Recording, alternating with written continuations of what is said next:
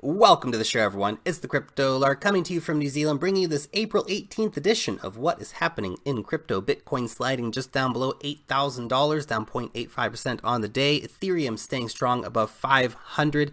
Stellar up 9.26%. Monero up 12.6%. NEM up 8%.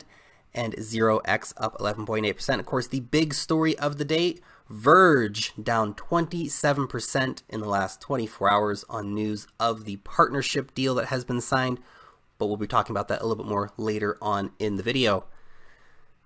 Christine Lagarde, the IMF chief, has come out saying positive things about cryptocurrencies, which is very refreshing from someone in her position.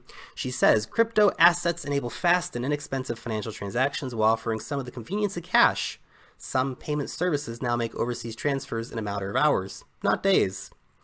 The underlying technology of crypto assets, distributed ledger technology, or DLT, could help financial markets function more efficiently. Self-executing and self-enforcing smart contracts could eliminate the need for some intermediaries.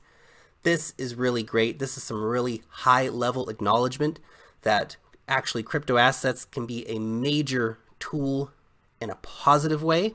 So I'm really enthused about hearing her come out and say these things. Now, over in New York launches a fact-finding inquiry into Coinbase, Binance, and 11 other exchanges. Now, this is not an investigation. This is a fact-finding inquiry. And of course, depending on what kind of facts they find, perhaps an investigation will be opened.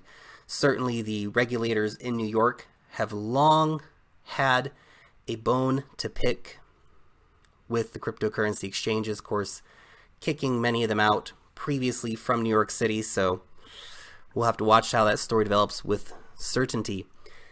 This is a very exciting partnership that's been lined up. The ex-Googlers have formed the ex-Googler Blockchain Alliance. Big names on here: Hitters Zhu of Nebulous, Daniel Wang of Loopring, and Andy Tian of Gifto. That's going to be pretty big. Definitely something to keep your eyes on moving forward as they bring more people into that partnership. Bitcoin beef over in Taiwan. Taiwanese miner shot by gangsters. Whoa, that's intense, man. Blames China's strict Bitcoin control. Apparently this went down after an argument about mining profits went wrong.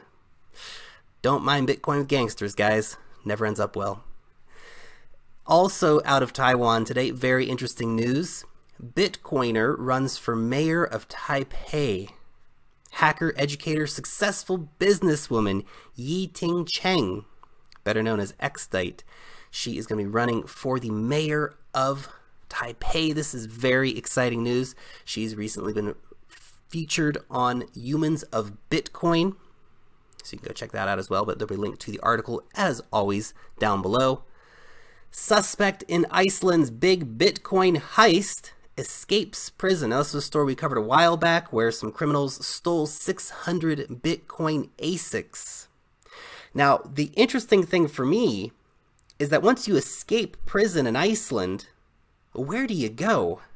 I feel like it's one of those places, I know it's a big island, but it's in the North Atlantic, and where are you gonna hide? They're gonna find you.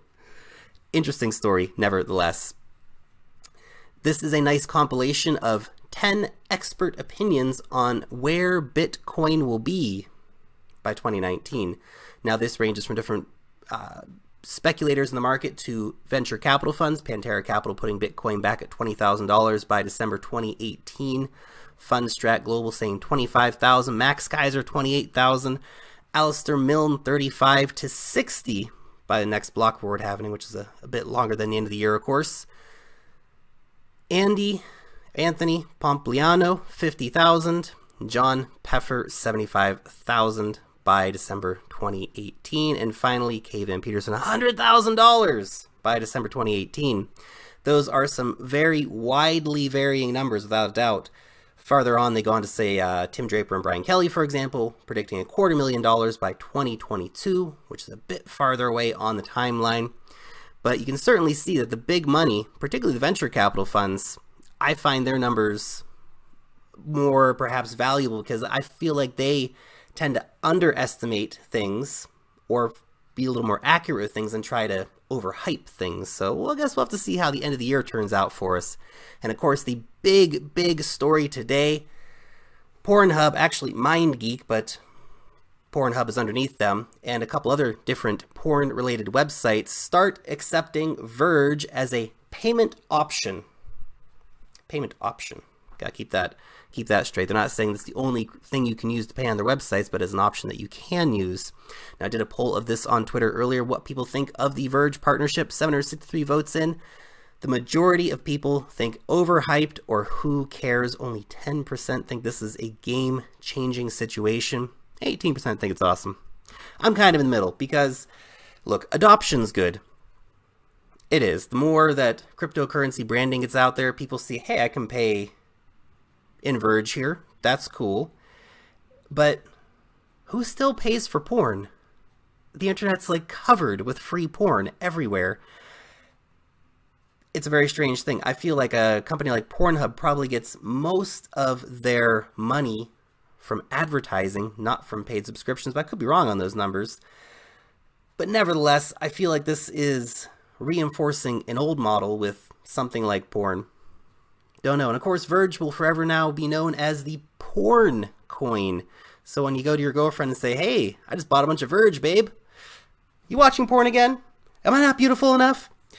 Ay. That is not, of course, I think, a reputation that Verge necessarily wants to have, but it will be the reputation that they have now. Now, also something that I think, looking on the flip side here, is really thinking about what happened in the background of this. Yeah, the adoption's great, and I like that it's getting cryptocurrency out to a larger audience. That's really cool, and I appreciate that. But if I look at actually how this was handled by the Verge team, I'm not impressed at all with the way Verge has done things. Of course, going to the community and doing a fundraiser just to announce their partner, that was not cool. Of course, then Token Pay coming in after that and funding a big portion of that announcement that came up. How much manipulation went in here, how much money was made by the people pushing the hype in the background, how many people bought the top being promised a game-changing, paradigm-shifting announcement. Everybody thought, oh, it's going to be Amazon, it's going to be PayPal. Of course, why would a company like Amazon or PayPal go with a cryptocurrency like Verge, which of course just suffered a 51% attack recently, which, definitely doesn't give you a lot of confidence in their overall structure. But of course, not surprised to see them going with a porn company. Great for the porn company, great for Verge, but I'm just not impressed with really what they've done to their community by hyping up, the biggest partnership ever in crypto and all these things, and basically making a lot of money off the hype. And then of course, as you can see, we're down already 27% just in the last few hours. So that's interesting. Those are just my thoughts, though. You guys let me know what you think about it in the comment section down below. And of course, we have a $350 Bitmain coupon to give away to one lucky winner. Boom! Alessandra Siri.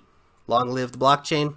Got a $350 Bitmain coupon coming your way. Today's giveaway, again, big shout out to Brinks Mining, admin and friend of the show.